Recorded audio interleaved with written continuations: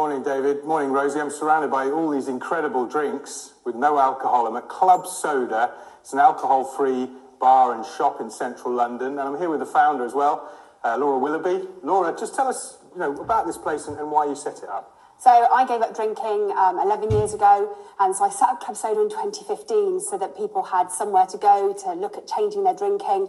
And people used to moan to me about the fact there wasn't any good choices at pubs or bars or restaurants. So we've been campaigning ever since for better choices when you're out. Right. And then suddenly things have arrived. So you can come here and taste alcohol-free drinks. Absolutely. We've got a few things to taste here. You've got this red wine. Tell us about this wine. It's not just about not drinking, but it's also about cutting down as well. So just tell us about this red wine. I'll have a try it. Yeah, so this is Noughty Rouge. It's a red wine from Amanda Thompson. It's probably one of the best-selling wines in the UK. And everyone always thinks it's really hard to crack a wine, and I think we're getting there. It's started with beers, but wine is coming up. What do you think? Ooh, yeah, it's very fruity.